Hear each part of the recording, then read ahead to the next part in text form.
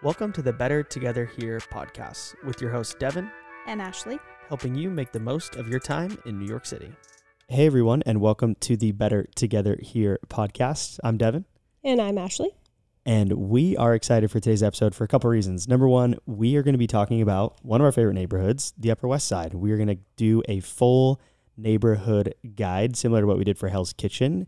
And another reason we're excited is that we are going to have a couple of our friends who live on the Upper West Side give us some of their favorite spots. They sent me audio messages. We're going to include those. So we're going to kind of have honorary guests on this episode. So we're excited. So let's get right into it. First things first, where is the Upper West Side? Like we talked about on the Hell's Kitchen guide, there's like sometimes slight dispute between where neighborhoods start and end. But generally speaking, the Upper West Side goes from Central Park West, which is the actual road, but kind of you can think the west side of Central Park, all the way to Riverside Park, basically to the water, and then from 59th Street to 110th Street. So Hell's Kitchen basically butts up against Upper West Side. So we're kind of taking you from Hell's Kitchen up into Upper West Side for this next guide. What most people think about when they think of the Upper West Side, it is definitely a more family-friendly spot. It's a bit quieter. There are a lot more families and kids, it seems like, than other neighborhoods. It is a lot more mellow. It's mostly residential in the sense that like there's not big, corporate office buildings or things like that. It is mostly residential with, of course, restaurants and bars and things like museums, but it is a very family-friendly spot and a lot quieter than what most people are used to in New York. There's also some good shopping on the Upper West Side as well. The subway lines that kind of run through the Upper West Side, the main one would be the 123. Most of the Upper West Side is going to be easily accessible through the 123, as well as the B and C make some stops. That's where you will probably ride if you're going to go to the Museum of Natural History, which we will talk about later. One interesting fact that I wanted to include about the Upper West Side, we'll talk about a couple others later in kind of pop culture, but the Beastie Boys played their first gig in a loft at 100th and Broadway and actually recorded some tracks for their EP Pollywog Stew in 1981. So kind of interesting. There's a lot like that on the Upper West Side. I've read a handful of books like about New York and different people's experiences, and it almost always seems like they reference the Upper West Side. So a lot of fun pop culture things there as well. But first, we want to talk about the bars. There's a great bar scene on the Upper West Side. I mentioned that the Upper West Side is kind of known for being a little bit more quiet and subdued, but in the right spots, it can be bumping. There can be a lot going on. I would say almost the majority of our go-to bars are on the Upper West Side that we go to on a regular basis. Yeah, and a couple of those, let's talk about them. Ease Bar is a legendary spot. One of the things that we love about Ease is Wine Wednesday. So Wednesday is the best. It is truly the best. Every Wednesday, wine pours are $7, and they are solid wine pours. They almost always give you a very, very full glass. And if you go at the right time for Ease Happy Hour, which I believe ends before 7, they also have a happy hour burger where their Ease burger is, I think it's $5 or $6. And it's really, really solid. Like for a bar burger, it's actually really, really good. Friendly staff, tons of seating. They also have board games there, outdoor seating when the weather's nice. I mean, Ease Bar is just, you can never go wrong at Ease.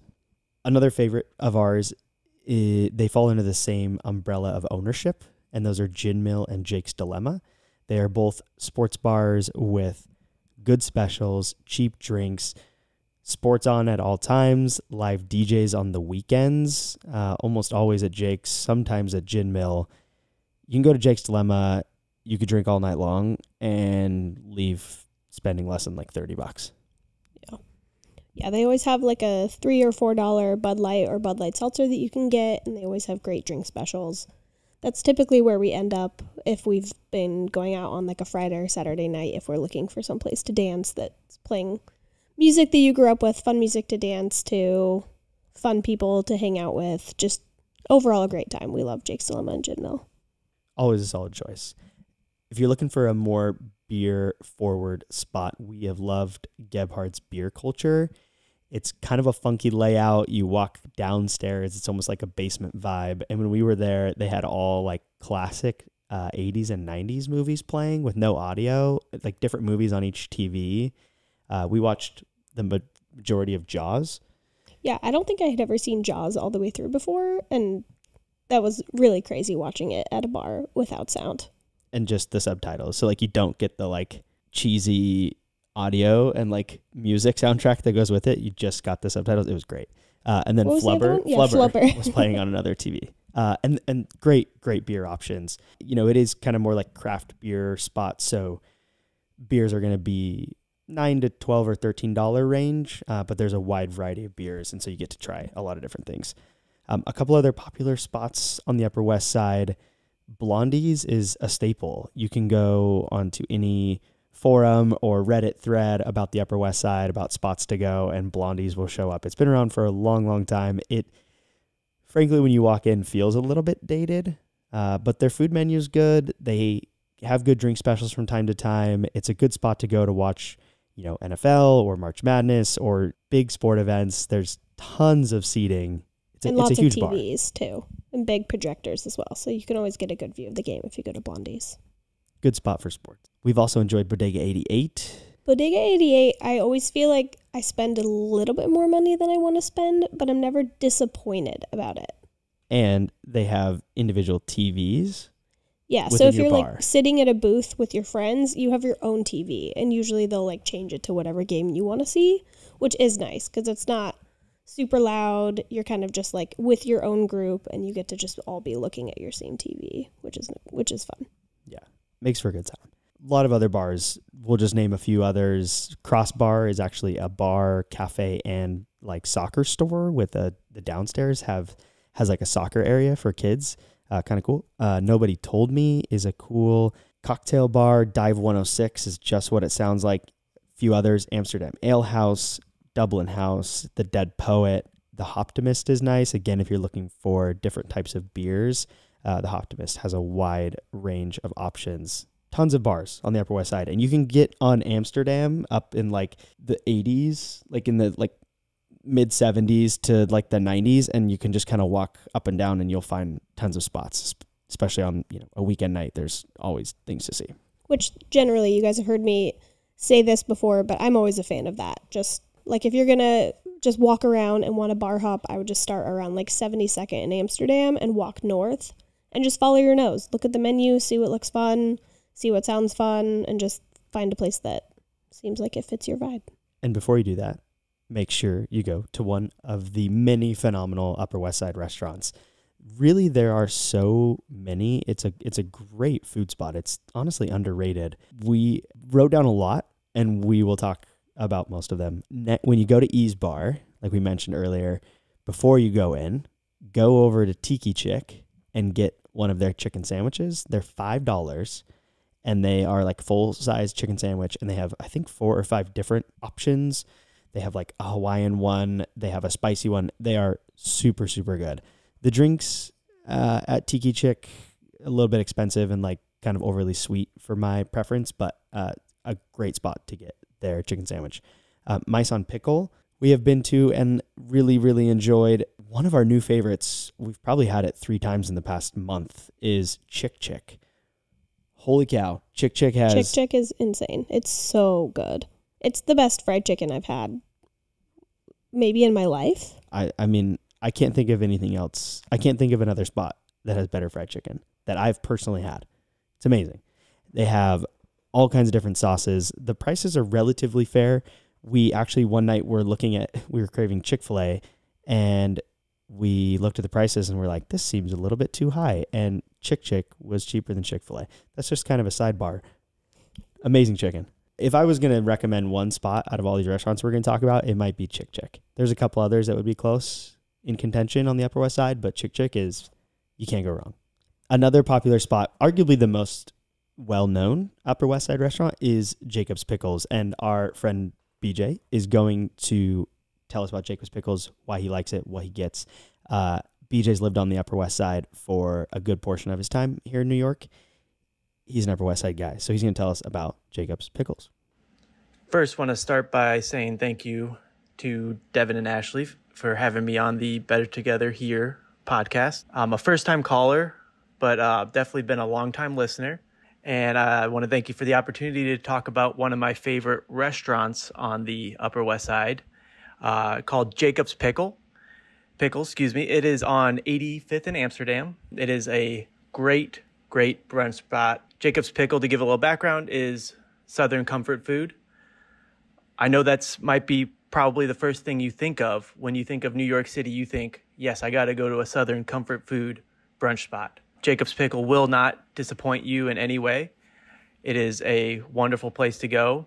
The atmosphere and ambiance it's upbeat. They got great music playing. It's a large space. They have great indoor seating, great outdoor seating, a lot of options there. I would recommend, however, if you're coming in town, that you most likely want to make a reservation beforehand. It tends to get very busy, especially on the weekends. You can be waiting an hour, maybe two sometimes without that reservation, so would recommend doing that. In terms of your dining experience, things you want to potentially order, I'll preface also by saying Jacob's Pickles gives you very, very large portions. So plan ahead for that. Maybe don't order too much because you're going to get a huge portion of food and you will not leave there feeling hungry.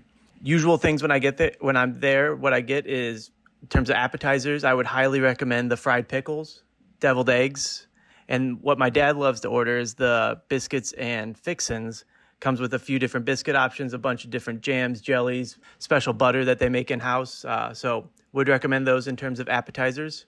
And then for your mains, you can't go wrong with any of their biscuit sandwiches. I've tried the honey chicken and pickles, the hot chicken biscuits. My favorite is the sausage gravy smothered chicken sandwich.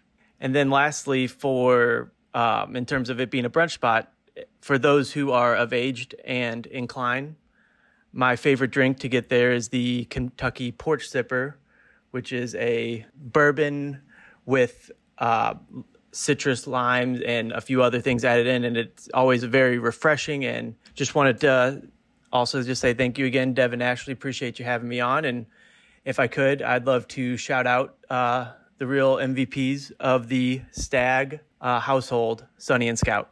Great insight. You can never go wrong with Jacob's Pickles. Portions are massive. Everything about it is good. If you are looking for a slice on the Upper West Side, well, I do think that the Upper West Side lacks a lot of pizza spots. One that's really good is Made in New York Pizza. You're going to spend anywhere from like $4 to $6 per slice, maybe $3 to $6, which, when you can get a dollar slice, it like feels different, but it's much higher quality. Great pizza. Always have a lot of different options, and they're open late, so that's always nice. It happens to be right across the street from Jake's Dilemma. So if you're bar hopping and want a slice of pizza before you go to your next bar, hit up Made in New York Pizza before going to Jake's Dilemmas. Another spot kind of along that same line is 7th Street Burger. The original location is on 7th Street down in like Lower East Side, but they opened a location on the Upper West. You literally can walk in and order and leave with your burger in like 7 seconds. Like the one time I did it, they like made it so fast and it was ready and it was so good. Can't go wrong with 7th Street. Couple other places that we have liked on the Upper West, Kasaki Sushi. It's the omakase style sushi. Oh my word, so good. It was some of the best sushi I've ever had. It was every single piece of the menu was handcrafted to complement each other, and it was amazing. So good. Tap NYC is a good spot if you are looking like for like a quick lunch or a breakfast even. It's kind of a cafe type with acai bowls. They have good like vegetarian vegan options, good coffee, a good place to work if you want to do that type of place. Flame, if you like hibachi style, this is our go-to spot for hibachi, mainly because, for a couple reasons, but the pricing is always really fair, especially when it comes to hibachi. The staff is friendly. It's never super crowded, and the food's good. Like we've gone there a few times and always loved it. Flame, very, very good option. Another spot we personally have not been to, but our good friend T is going to tell us about Saiget. I think I'm saying that right. He loves this spot. He's been trying to get me to go there so many times and it just hasn't happened. But let's hear what T has to say about Saiget. I firstly want to say that it is such an honor to be a part of your podcast today. It's a special feeling. You two are two of my best friends since I moved to New York City, and it's now been about 20 months, so I don't consider myself an expert in the city in any way, but I kind of cling to a few spots on the Upper West Side. And to be a part of this podcast, the fact that you asked me makes me feel warm and fuzzy on the inside, much like my favorite restaurant on the Upper West Side, Saiget. Now, I'll preface this by saying that my dining preferences are typically aligned more so towards casual dining experiences. I'm looking for cheaper foods that are done really well. Things like, soup, salad, sandwiches. I do consider myself a little bit of a sandwich connoisseur, and Saiget has some of the best banh mi that I've ever had in my life.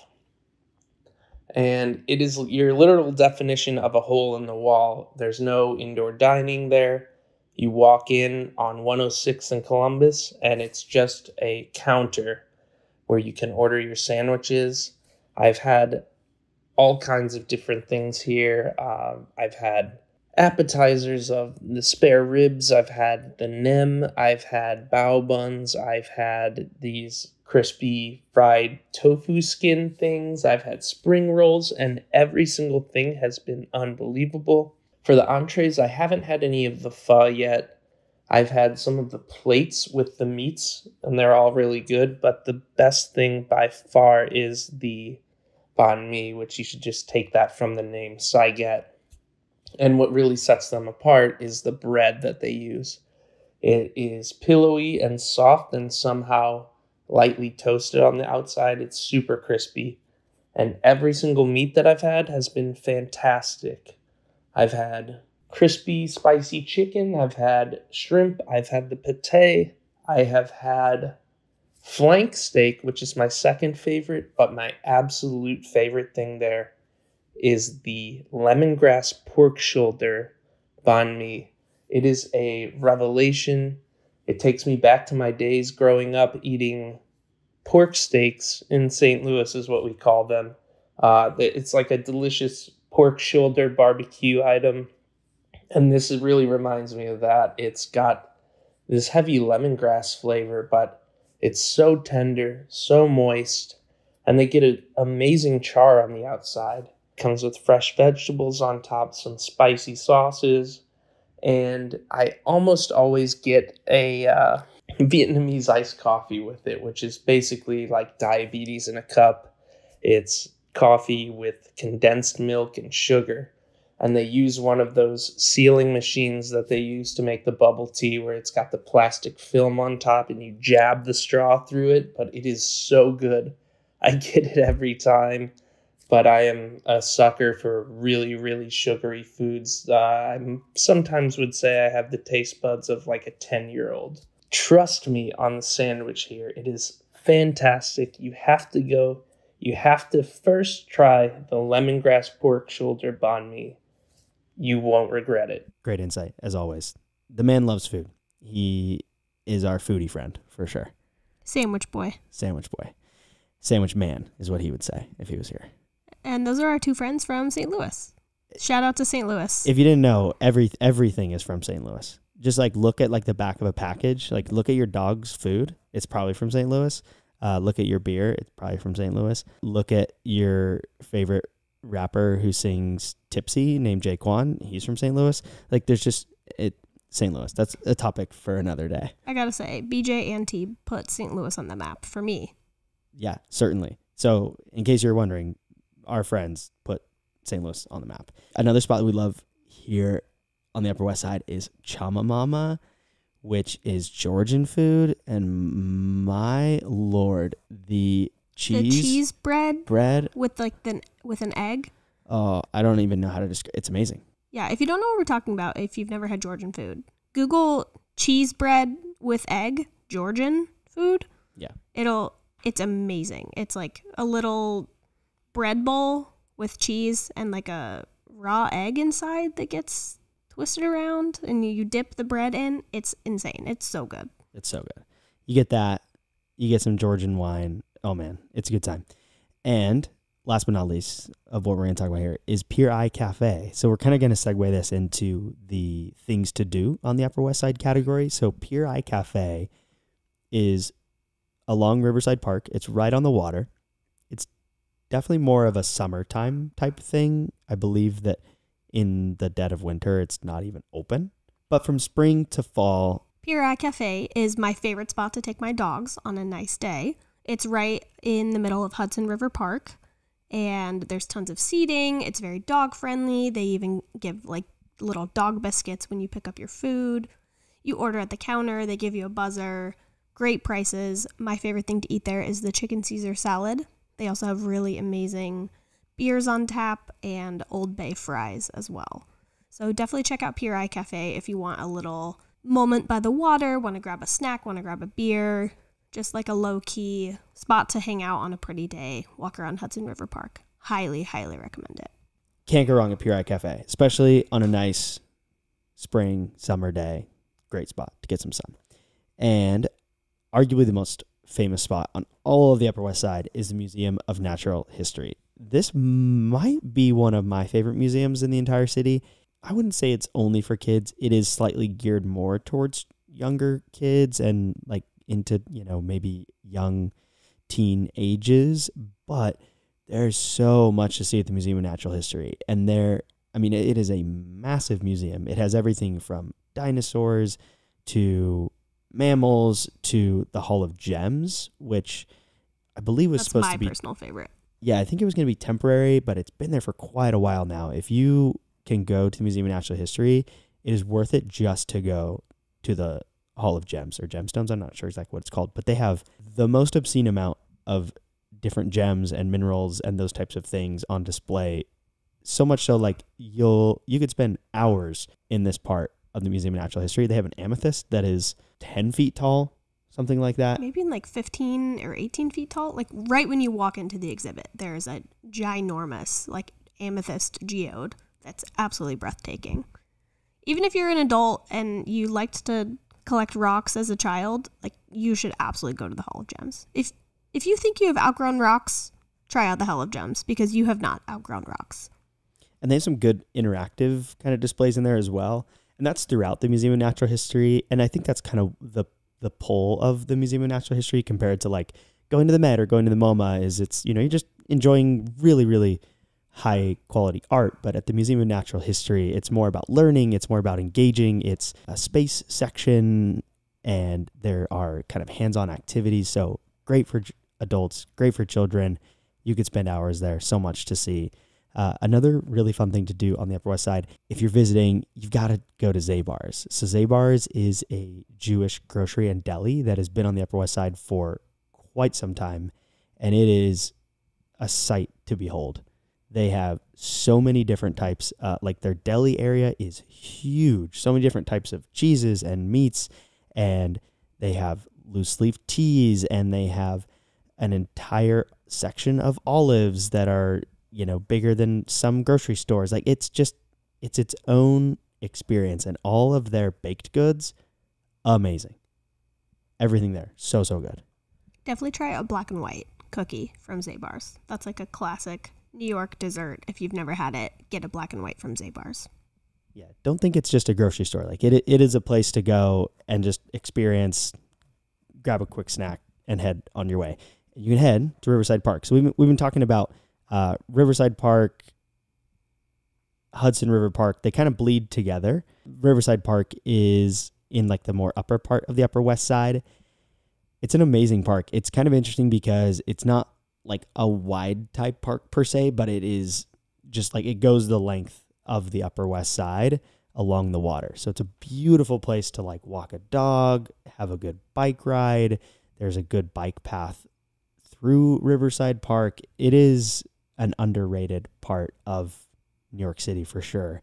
And it's worth going and exploring while you're on the Upper West Side. At least just, popping in for a couple blocks and enjoying Riverside Park and then coming back out to wherever you're going. Another famous spot on the Upper West Side is the Beacon Theater. Many, many famous musicians, comedians, artists have played at Beacon Theater. We've seen Jerry Seinfeld there. We saw Nate Bargatze at Beacon Theater. It's a beautiful theater, and there's truly no bad seat. We sat on the very, very back row for Jerry Seinfeld. Still had a great time. Can't go wrong with Beacon Theater. And this is right near a lot of the kind of popular food spots and kind of like lively night area too. So see a show at Beacon Theater and, go explore the Upper West Side. Along lines of Jerry Seinfeld and kind of a couple like the pop culture things. So the Jerry Seinfeld and Cosmo Kramer apartment is on the Upper West Side. It's not that exciting when you just look at the outside, but it is, if you're a Seinfeld fan, it's worth walking by. There's a lot of Seinfeld stuff on the Upper West Side because, that's where they live on Seinfeld. There's also the Dakota, which is a very famous building right along Central Park West that John Lennon lived in and was killed outside of, I believe. A lot of famous people have lived there. It's actually a really, really pretty building as well. And speaking of pretty buildings, the last spot on our things to do on the Upper West Side is the Metropolitan Opera House. That's in the Lincoln Center area, so it's kind of further down south. It's in like the 62, 62nd, 63rd Street, yeah, around there. The Metropolitan Opera House, I would say, is arguably one of the most beautiful theaters I've ever been into. Absolutely. Like when you chandelier right when you walk in is breathtaking. And the nice thing too about the Metropolitan Opera House is even if you're not going to like go to a show there or, see a concert or anything like that, just walking around like the grounds of that area, a lot of really beautiful architecture, a lot to see, and just kind of like take in a very kind of just picturesque New York City spot. And the last one that we were going to say, as we're talking about theater, is kind of this secret spot for getting cheap Broadway tickets, and that's the TKTS booth or the tickets booth. So there's the tickets booth in Times Square that most people know about. Basically, on the day of, you can get highly discounted tickets to Broadway shows, but there is actually a TKTS booth on the Upper West Side. It is very, very close to the Metropolitan Opera House, and there is rarely a line. And if there is a line, it won't be longer than probably 10 to 15 minutes, whereas if you try to go to the Times Square TKTS booth to get day of Broadway tickets, you might be waiting in line for an hour or longer. So the TKTS booth. And that's our very high-level overview guide of the Upper West Side. It is a very quaint area of New York. It's a fun. What I love about the Upper West Side is that it has this nice blend of being family-friendly, being a little bit more quiet, being really, really safe, very low crime rates, those types of things, but also has like a great nightlife, great bars, great restaurants, tons of things to do. And what I love about the Upper West Side too, you're close to Central Park. So you can kind of pop in, explore the Upper West Side, go into Central Park. Like if you're here traveling, it's really easy to make an Upper West Side day or at least an afternoon a part of your trip. And if you're looking for something that's a little bit less touristy, I feel like giving yourself a day to walk around the Upper West Side and just hang out there, find a restaurant, find a bar, find some things to do. Upper West Side is a very great use of your time if you're wanting to do something that the locals are doing. And beautiful architecture as well. So many beautiful buildings, unique buildings, tree-lined streets. I mean, it's just truly a beautiful spot to explore. I hope you enjoyed this episode. If you have not already, please sign up for our newsletter. Just go to bettertogetherhere.com/newsletter. Subscribe, follow us on all the podcast platforms, all the social media. You can just search Better Together Here. We will show up. And other than that, we'll catch you on the next episode.